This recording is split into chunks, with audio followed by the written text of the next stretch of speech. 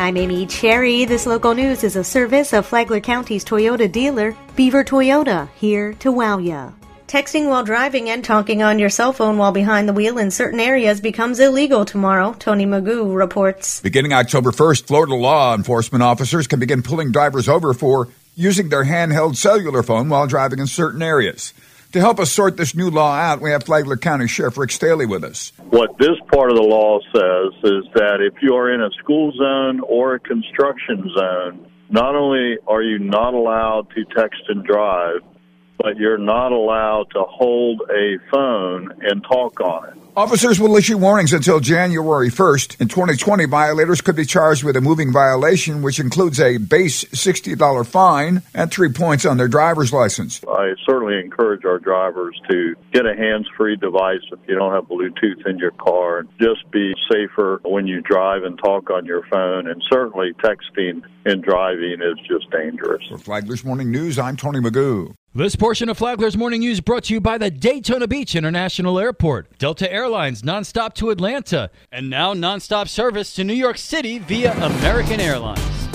An accused murderer takes the stand in his own trial. Joseph Bova II says voices in his head told him to kill Flagler Beach gas station clerk Zuhaili Rosado in 2013. On the stand, Bova says those voices told him Rosado was evil and she could kill with her eyes. He claimed those voices told him he would be a hero and that by killing the devil, he would be saving all of Flagler County.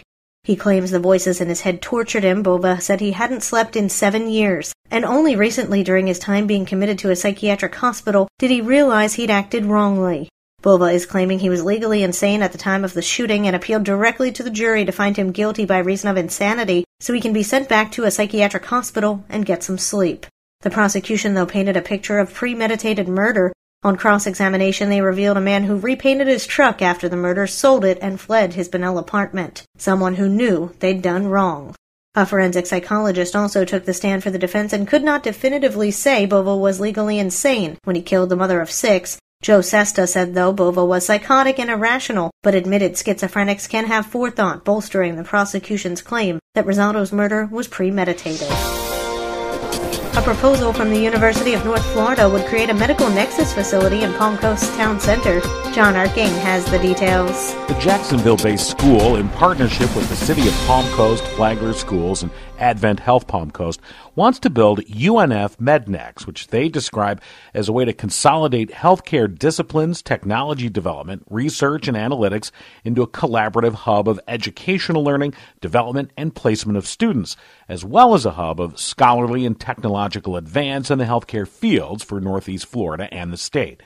Republican State Representative Paul Renner says this would be a huge boon for the area, but they have to temper that enthusiasm with the reality of the process. We're several large steps away from this becoming a reality, but we're not in Chapter 1 anymore. And so the good news is we've come through a lot of behind-the-scenes conversations and talked to a lot of people to put us in a position where now UNF has formally requested, their trustees have formally approved, to send to the Board of Governors this medical nexus to come to Flagler County, which would be, I think, transformational for our area. So it now goes to the Board of Governors, which governs all of the university system. They have to approve it. If they say no, then it stops right there until we can get approval perhaps in the future. But there's some optimism there that they're excited about this idea, and I hope that that constitutes a majority of the Board of Governors, and we can see this come to fruition. If the board passes the $23.8 million budget request, it would then move on to the Florida legislature, potentially as soon as this winter. From the WNZF Newsroom, I'm John Arkin.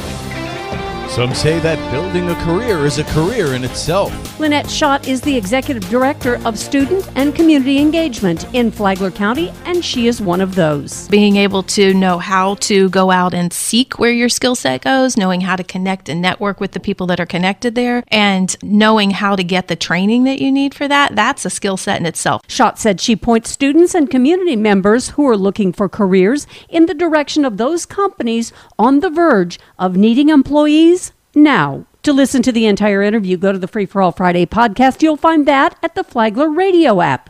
You can download the app today. Tomorrow, Schott discusses career pathways. From the WNZF Newsroom, I'm Deb Albertson. And now you're up to date on Flagler's Morning News. I'm Amy Cherry.